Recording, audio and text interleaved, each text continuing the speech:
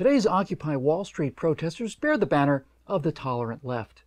President Obama, who most recently was busy criticizing the angry Tea Party, praises the Occupy Wall Street movement, saying that they ought to challenge the excesses of Wall Street.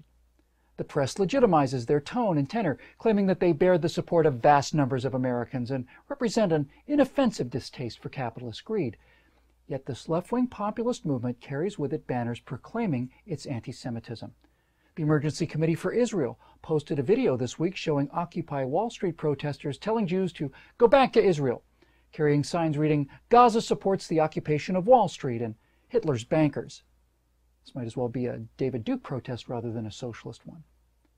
Many people, especially in the media, find it odd that liberals so often link up with Islamic radicals and anti-Semites. The left likes to think of itself as fighting heroically against tyranny and fascism, while the right supposedly defends both. But the fact is that today, as in the past, the socialists and the fascists have common roots. They form an axis of unreason, a perspective they share with radical Islam, by the way, that makes all of them prone to the worst sort of conspiracy theories. The Jews always seem to be at the center of their worldview. The seeming Occupy Wall Street support for anti-Semites and Islamists makes them part of a broader red, green, brown axis. Since the time of H.G. Wells, socialists have marched with the banner of anti-Semitism, seeing Jews as a rebel force against the forces of homogeneous class warfare. Jews are accused of being religious, separate, and nationalist. Leftists, of course, are secular, integrated, and internationalist. This criticism links up with the Islamic criticism of Judaism.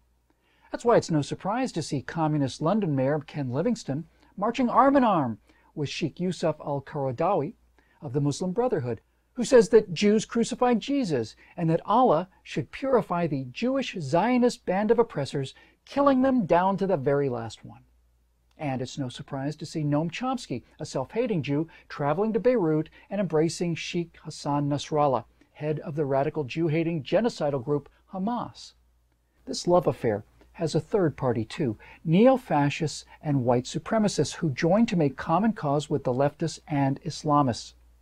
These radicals despise the Jews too, as supposed incubi of world conspiracy. They see Israel and Zionism as the fonthead of the protocols of the elders of Zion.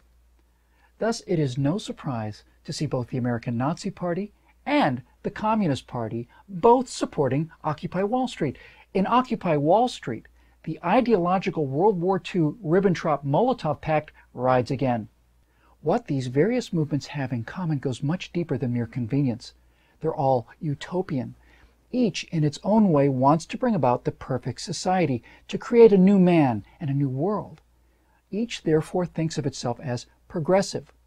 The leftists believe that they'll create the brotherhood of man. The fascists believe that they will purge mankind of corruption. And the Islamists believe that they will create the kingdom of God right here on earth. What they all have in common, therefore, is totalitarianism and hatred for all those who refuse to bow to them. And their natural inclination, as with most totalitarian movements, is anti-Semitism.